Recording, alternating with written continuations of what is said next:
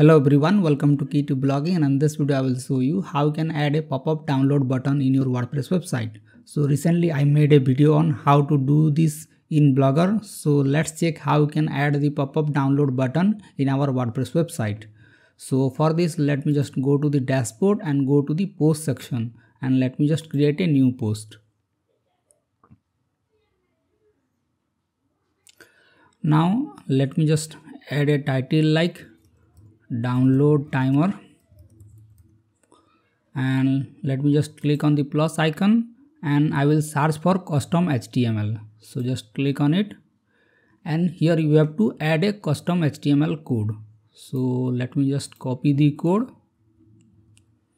and here make sure to replace the download button link. So you can change the button link here, and you can add a AdSense publisher ID and ad slot code here.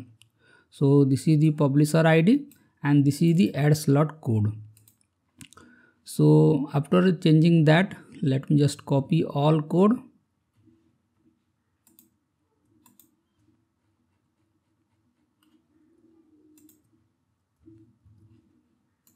and I will paste it here, and let me just preview this.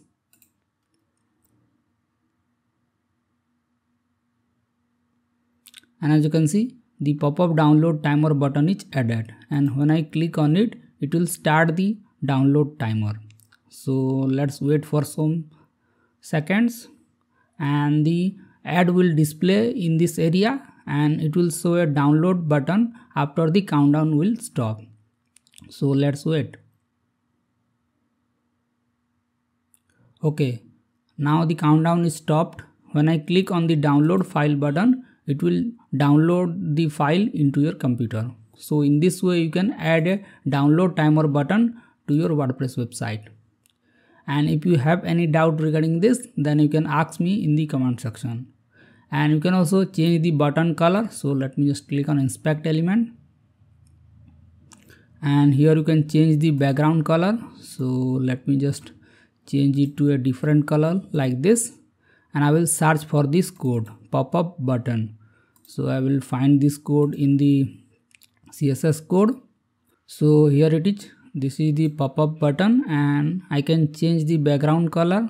So let me just search for background. So this is the background color. So let me just copy this code, and I can replace the background color here. So let me just delete it and paste the new code. Now let me just copy the whole code,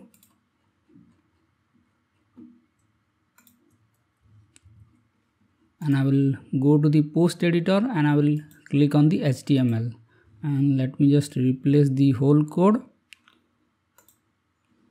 and let me just preview it. And as you can see, the download button color is changed. So in this way you can further change the download button color. And if this video is helpful to you, then make sure to hit the like button, and do subscribe Key to Blogging for more upcoming videos like this. Thank you.